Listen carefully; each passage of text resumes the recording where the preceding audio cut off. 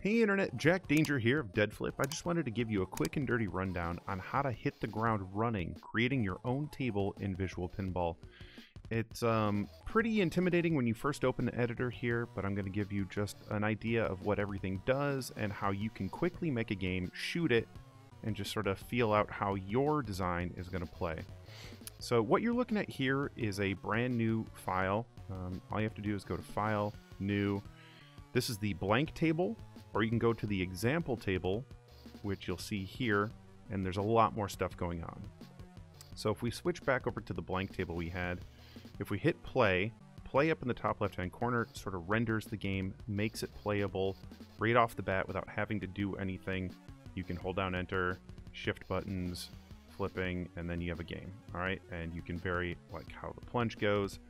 But you'll notice on the left and right hand sides here, these are all the things that you would typically see in a pinball machine. So these are the various caps from pops, all the various posts that you would find in a game, some rulers to help you measure out exactly what's going on there.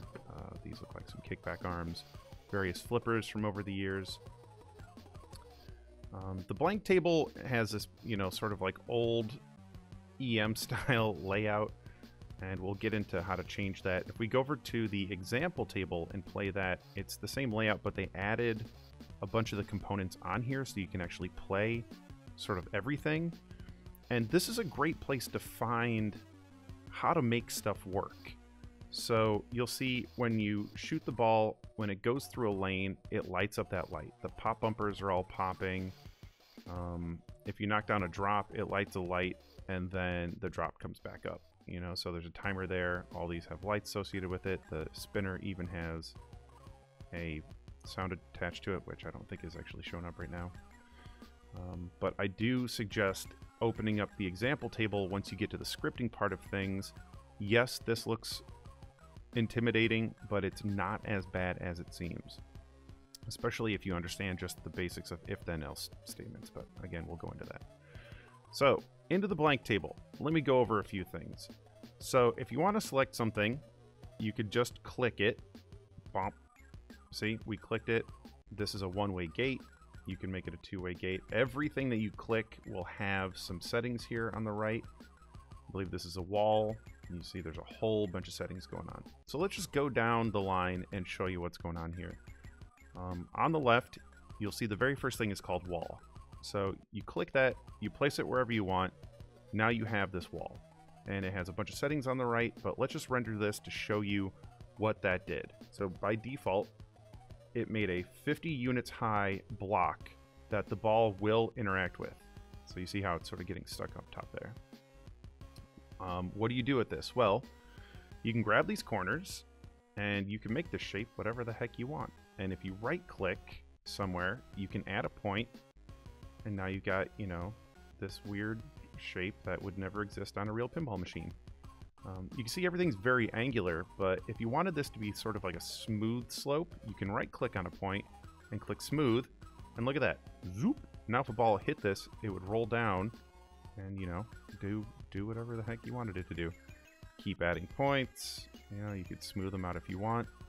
Another option on here also is if you right click on a point, other than smooth, is slingshot. And what it will do is it will bold one of the lines, okay?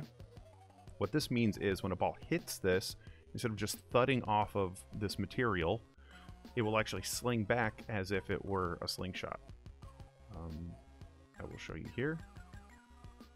So we got the slope, the ball will zoop, that's good, but also you see how that's slinging the ball back instead of just thudding? It's actually a powerful sling back at you. So pretty cool. You could do some pretty awesome stuff with walls. A lot of people like to build their orbits and stuff out of this. My favorite thing to do to build okay, let's one thing at a time. So we could build like a little pathway here, get rid of this little stopper. Now when we shoot the ball, it's going to ride that little path and come down and probably go straight into the drain. Come around, zoop, and perfect. And it'll ride the top of that if you want. So you're noticing that I'm able to throw this ball wherever I want. All right, and this is a setting that you'll want to turn on inside of preferences, I believe it's editor UI options. Turn throw always on. What this does is whenever you click somewhere, you get to put that ball right where it's at, and then test shots. Instead of trying to shoot something, you can actually just put the ball there. And you can give the ball some velocity. So if I wanted to simulate throwing a ball up here instead of trying to shoot that, if you click and drag and release, it will give that ball some power. If you click further down, the distance between where you started to click and where you let go increases the velocity of that ball. So, you know, we can go boop, little tiny throw or big throw. Cool. So that's walls. You can assign images to them. So if we wanted the top to be like aluminum and we wanted it to feel like it was metal, the top and the sides have different materials and textures that you can assign. So this will have like a metal look to the top, but it'll still be pink by default on the sides. This is great for when you like are done with your feel and you want to like export this and like create some plastics and draw art on there and stuff like that. You can adjust the heights of this. So right now it's bottom height 0, top height 50. So if for some reason we wanted a wall that was like stacked on here because you could get the ball up there somehow. So if this wall is 0 to 50 and I wanted this wall to be on top of that, that means the bottom height would have to be, you guessed it, 50. And then we'll say it's also 50 tall, so this would have to be 100. So now we're going to see that shape on top of there. And the ball can actually roll on top of surfaces as well. So, you know, we essentially created a little upper playfield area that the ball could roll around on. We could put a flipper, some targets up here. Pretty easy peasy. Let's get into, so that's walls. Walls are fun. Walls are great. Gate is the next thing that's up. Click, put a gate somewhere. You'll see it's a circle, line going through it, 2 arrows facing either direction. What this is telling you is the ball can go through this gate left or right. This is great if you wanted it to be a switch. But typically you would want a gate to not be a 2-way, you'd want it to be a 1-way so that it can pass through this way, but it can't go back this way. So that is exactly what this gate's doing. It's not letting the ball back into the shooter lane. And you can increase the size of this all you want.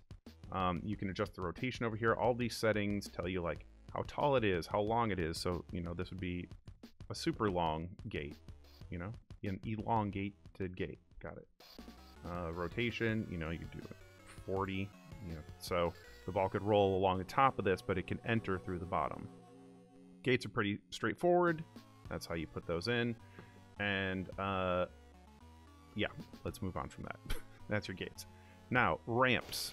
Super easy. It is wild how easy it is. You just click ramp. Click where you want the ramp. Here's the entrance of the ramp. Here's the exit of the ramp. Okay? So right now, this ramp is 50 high, which means it exits at 50 units.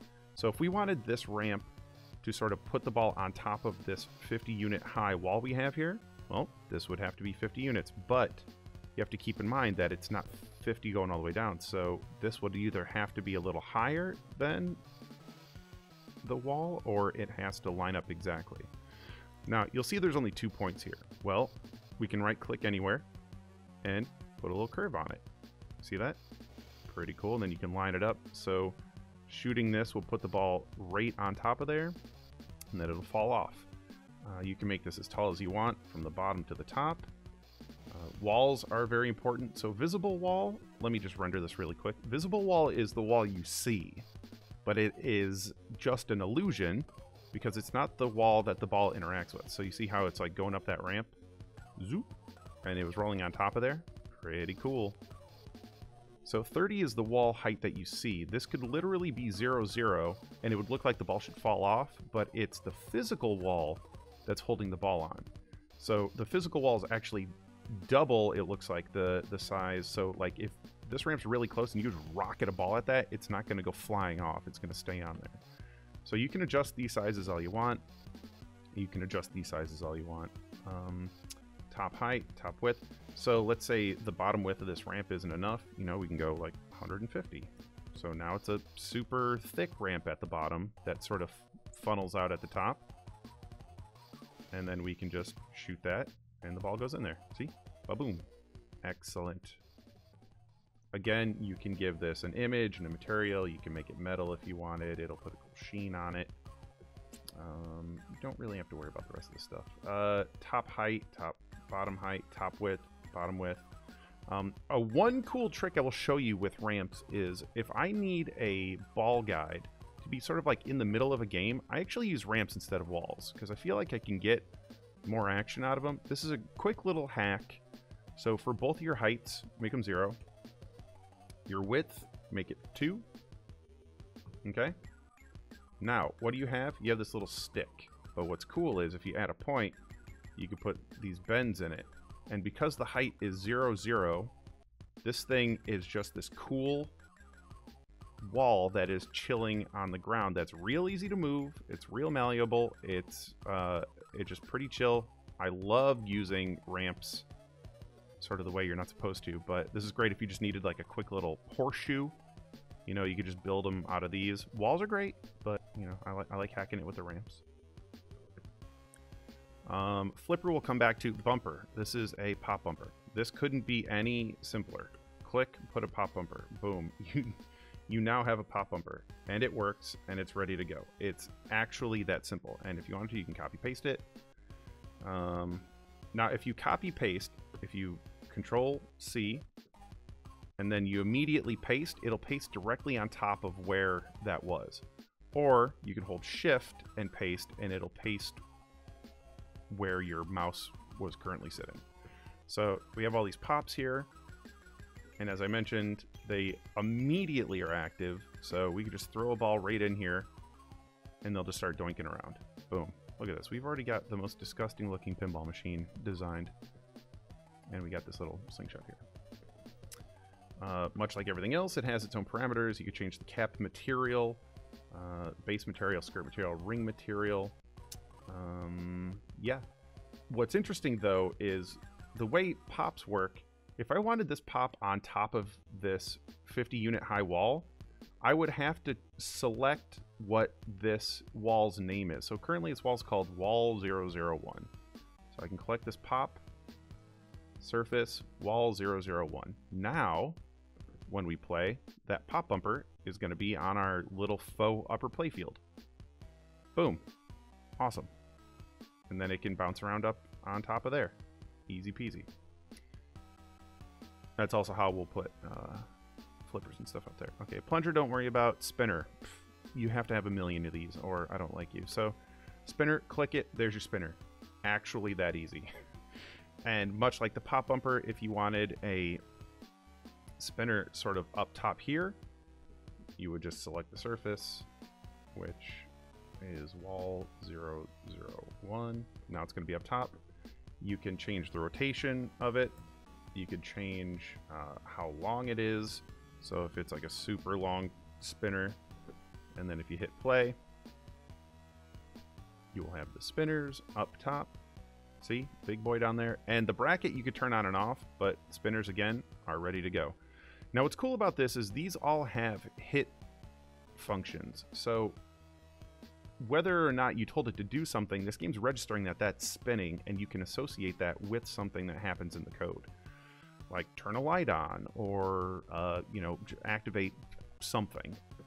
We'll get into the code of that in just a second. Timers, we're not going to really worry about. Triggers are your switches, your rollover switches. So by default, this is a rollover. This line right here is the rollover switch. But if you, let's see, copy this. There's different kinds of rollovers. There's even star rollovers. Ooh, everyone loves star rollovers. And you'll see that these are currently like in the in lanes here. They did a lot to try to help you with the Italian bottom feel, so you could just stay up here and design what you want. But again, you associate what surface this is going to be on. So if we wanted this on the upper playfield here, we could change it, or by default it's down below. Wire thickness, rotation, you're going to have to make sure your rotation is right, like if you wanted it up here, because the ball can't hit the side of a rollover like that. Kickers are pretty cool. Put a kicker in there. And by default, again, this program's trying to help you out as much as possible. So there's the hole. If the ball falls in there, Now it's just waiting for a command to do something with it. Is it going to kick it out? What direction is it going to kick it out? How hard is it going to kick it out? Does it hold it and fire another ball into the shooter lane so that you can start a multi-ball? Now what's cool about that is on the example table, they've done that for you. So you can go in and sort of like peek at the code to know how to do this, but you see how there's a saucer right here? It will hold the ball, kick another ball into play, and then once you get that in there, you now have a multi-ball. So this example table has a lot of great stuff in it to help you get started with just some of the basics of coding, especially like switches turning lights on, etc., etc. Targets. Obviously, you're going to have a million of these. Your first click automatically puts a drop target down. And again, the drop target will work as intended. It will be up. When you hit it, it will fall. But there's several different targets in here that you could choose from, like old, like I don't even know how old. Is that like an old Gottlieb super slim but thick target? You got your standard round targets. Let's paste a couple of these in here so you can see what's going on. So it's round, rectangle. Let's see, copy pasta. So you can click on something, but if you want multiples, just drag a little lasso around it and you can move it around. This one could be, we'll make this the drop so you can actually see it happen. Drop target, simple. Boom. All right, let's hit start or play. Waiting for it to go. All right, hit it, see the drop goes down, and the targets react as they should. The reason everything's pink, pink is sort of the default color. It's saying like this item's here, it's ready to go, but there are no textures or materials associated with it. So you see we got the rollover here, got the star rollover, this control gate. All right, so that's targets. Next we've got lights. Now lights are pretty cool. It will by default just make a round circle. Cool. Over here are all sorts of fun light settings that you're just going to have to play with to feel it out, or find an example table where you know what looks good and then you use that color. You know, you choose make it red. You could choose if it's like a bulb, if it's an image, the surface that it's on, the state that it defaults to. And the example table again does a really good job of giving you something to mess with here. That's what all these little red circles are. So here's one, fall of 20, fall of power 2, it's going to be red. Get in here, and you can see the light up top right there. And then when you roll over it, it lights up. Now you need to tell this light to light up with an event. So for instance, we'll take this light. It's called light 001. Okay, awesome. Very original. Then we'll take this target and we say we want this target to light this light. Right? This is called target 00. Screw this. We'll take target 001 just so it's not confusing.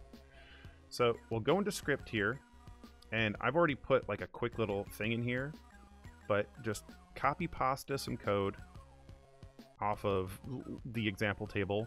And so our target is called 001, okay? And this is saying 001 hit event. If, and the light was called light 001, light 001, light 001.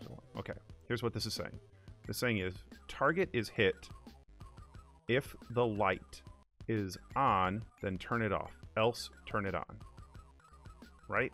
So that's all this is doing. That's all it needs to do. We're going to hit play. The light should be off. And then when we hit it with a ball, it turns on. And when we hit it with a ball, it turns off. That's the power of if then else statements. If it's doing this, then do this. Else do the other thing. So pretty straightforward. If you had like a whole bank of targets, a whole bank of lights, just make sure everything's labeled and named appropriately.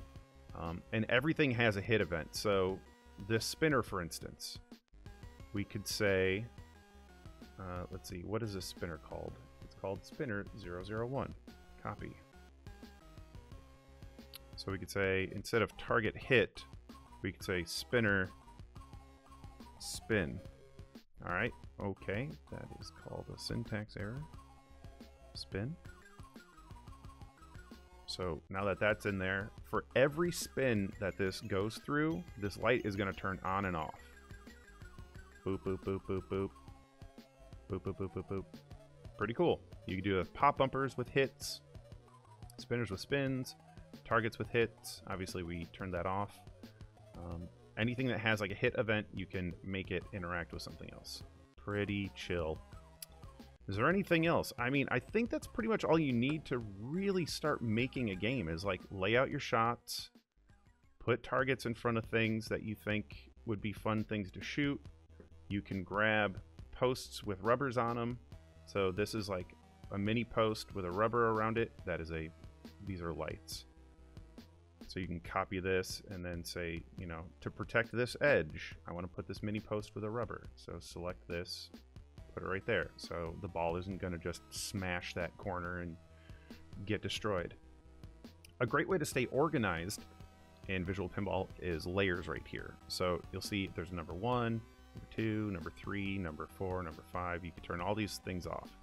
So what a lot of people will do is they'll put, you know, all their ramps on one layer. So, you know, I want my ramps to be on layer 6, okay?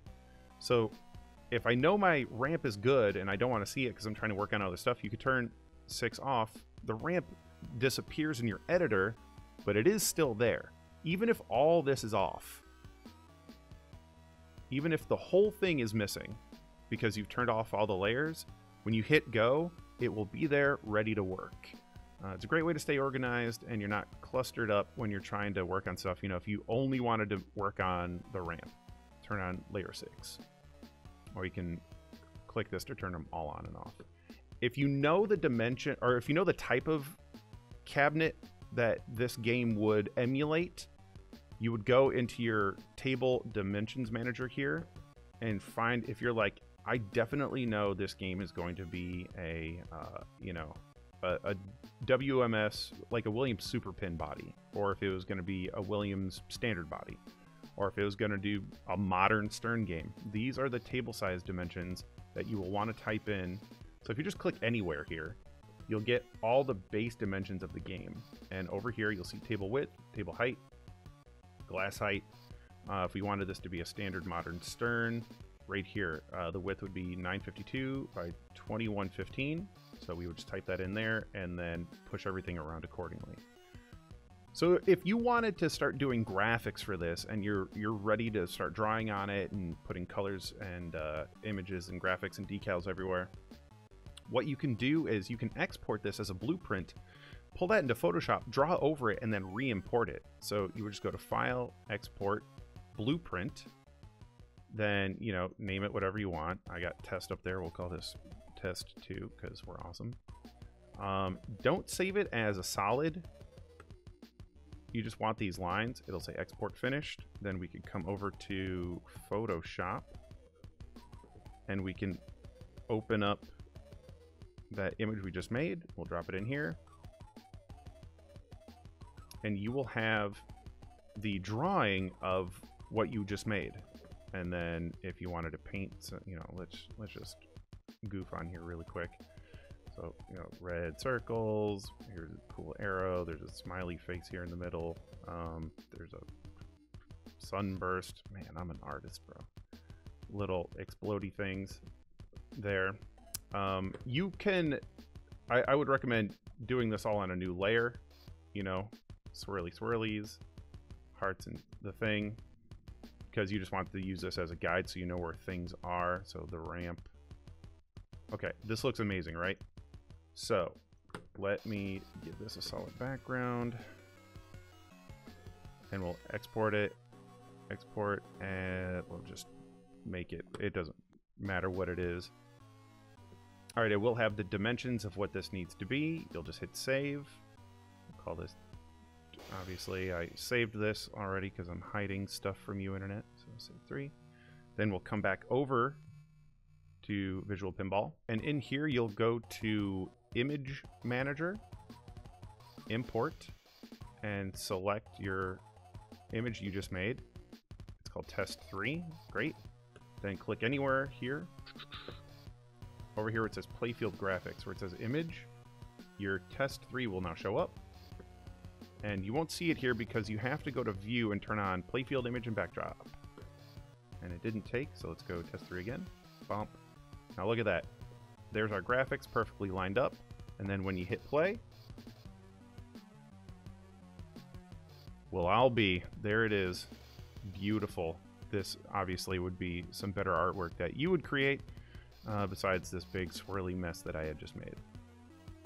If you don't like the angle that you're seeing, instead of hitting play, and make sure you save before you do this because this can F things up a little bit, but if you hit F6, it will act like it's rendering the table again, but the flippers will be disabled, but instead of the shift buttons making the game flip, it will alter the angle at which you're looking at the table so you can get a better view of like what's going on.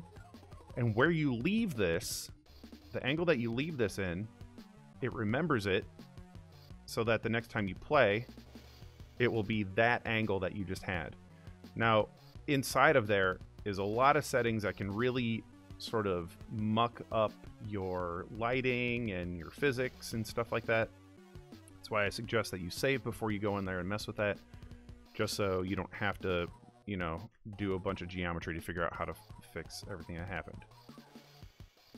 So if you wanted another flipper on here, it's pretty simple, actually. The code already exists, so let's say we wanted another right flipper. We would copy this, paste it, thing. You're awesome. Here's the flipper that we wanted. So let's say we wanted this to be up top here. All right, so this is our right flipper. You could choose the surface that it's on. Remember, it's wall 001, so this is going to be on our upper playfield area. And you can choose what the end angle is. So you can see here, this little line, it's showing where the flipper starts, where it's going to end. And all of that adjusted here, the start angle. So this could be, you know, maybe it's going to be a very tiny flip. It's not going to flip much.